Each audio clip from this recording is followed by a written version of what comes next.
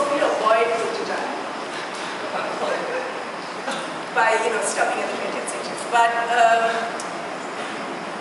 if you design a capital that has an aesthetic that is borrowed from the Middle East and has no actual precedence in the country, then you're sending a particular global message about your alliances. So I think Putrajaya is a message for the world, not for Malaysia.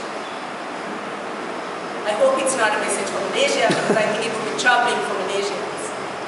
I mean, if it was actually derived from the country, I think there are wonderful examples of Malay architecture, of kampung configurations that could have been incorporated into the design of Putrajaya. So the politics of Putrajaya is a global politics.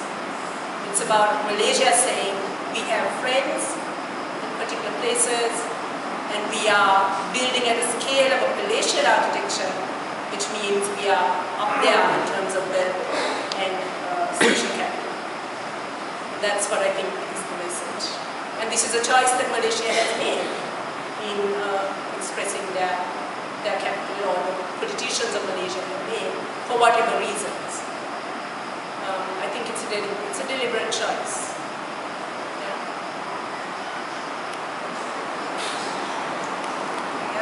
Hi, Anoma. In your book, Imagining Modernity, there was a wonderful comparison between Valentine Gunasekara and Bauer in the way of Valentine being critical in a sense, and Bauer's work being more picturesque. How do you feel about the experience of their buildings, where Valentine's buildings touch your mind but don't necessarily touch your heart, and Bauer's buildings touch your heart but don't necessarily touch your mind? Would you say Valentine struggled with that to a degree as well? And because a lot of his forms don't necessarily feel comfortable with each other as well. And it feels, on the one hand, spatially, he addresses very, very pertinent issues with respect to modernity, but fails to address those are the issues that touch the heart, which Bauer does so well. Well, whose heart?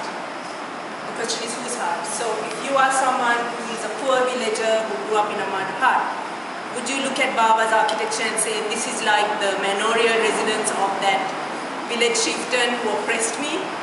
Or are you going to say, oh, this is like a version of my mud hut?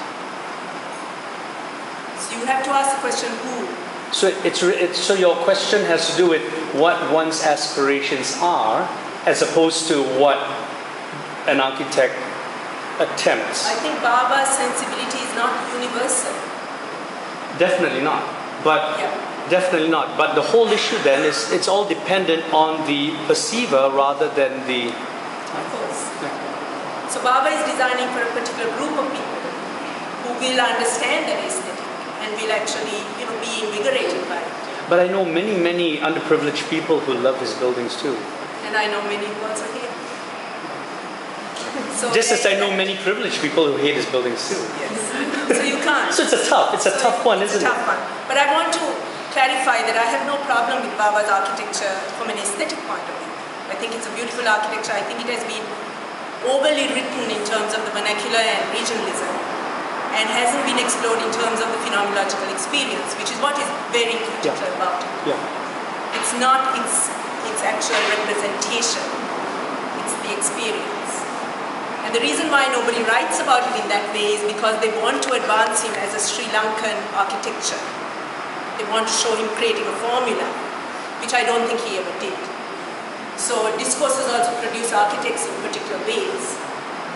But the reason I wrote the Valentine book was because I was getting sick of the number of books that were written on Jeffrey Bauer.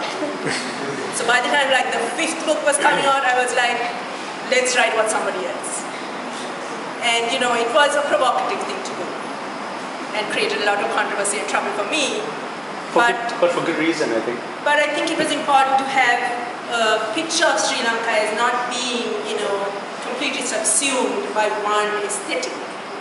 That there were other spaces and other aesthetics.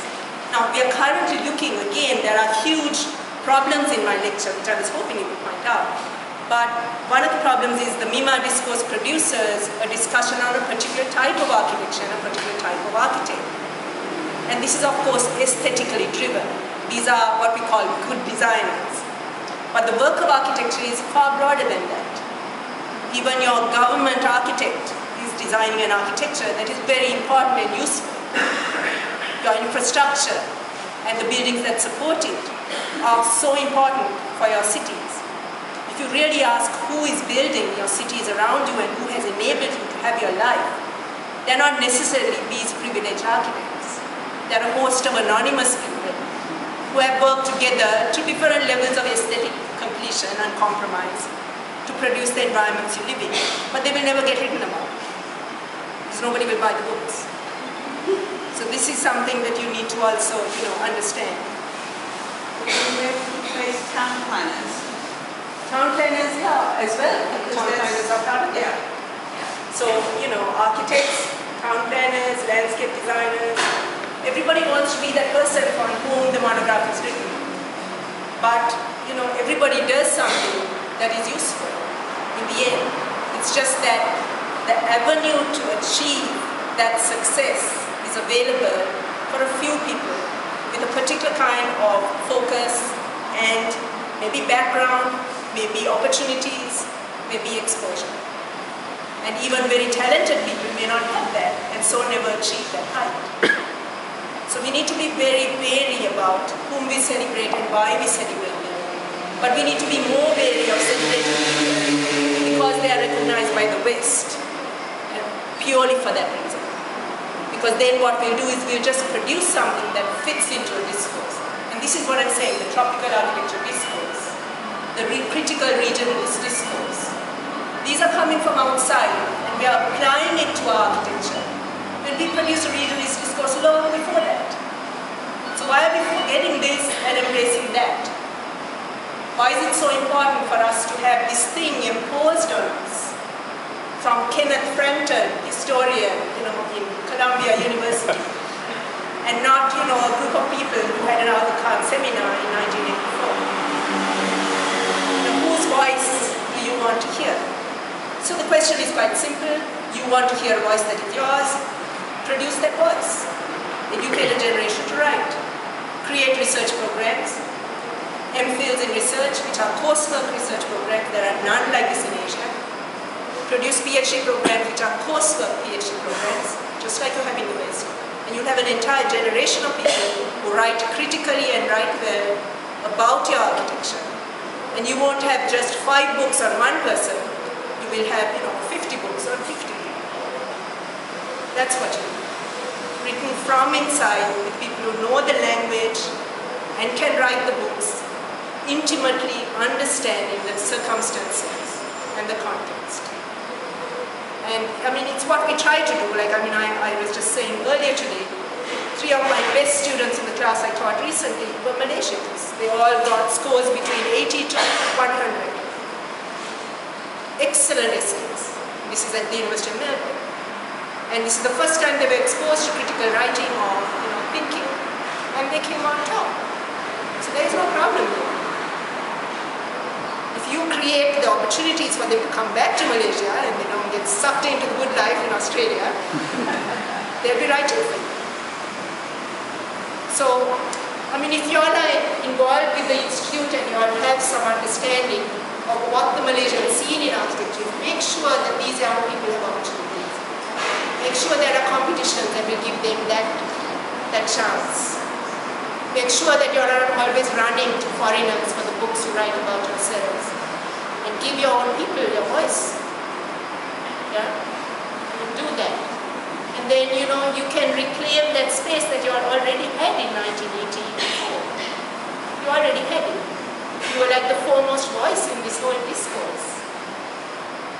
And we were looking,